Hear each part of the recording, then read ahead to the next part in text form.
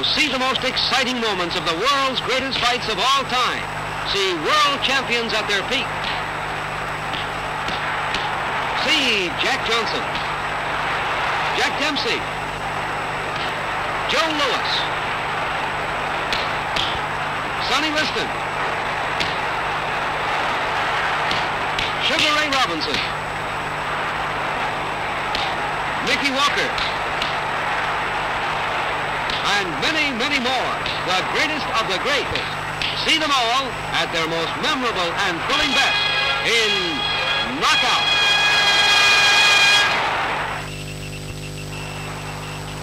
It's July 4th, 1903. Light heavyweight champion Jack Root defends his title against challenger George Gardner. Root, with the receding hairline, had defeated Kid McCoy, and 90 days after, took on the very capable George Gardner you see here in the longer trunks. Both men love to fight, and the style, as you will see in the first motion picture ever made of a prize fight in the light heavyweight division, was always aggressive.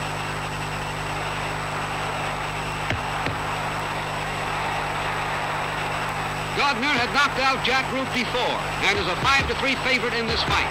The hard-punching Root is determined to reverse that defeat.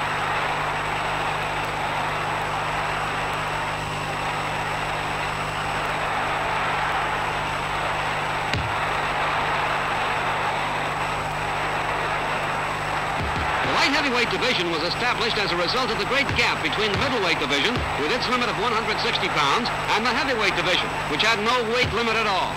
Thus, in 1903, the light heavyweight division was established with its limit of 175 pounds.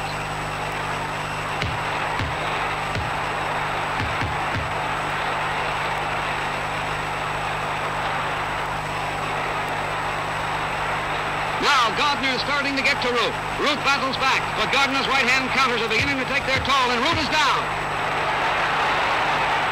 Gardner likes to punch at long range. Another right, and Root is down again.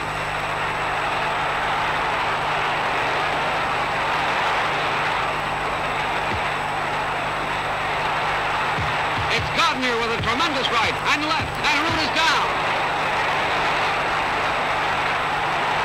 The referee says that's all, and George Gardner becomes the second light heavyweight champion by beating Jack Root, and you saw it on Knockout.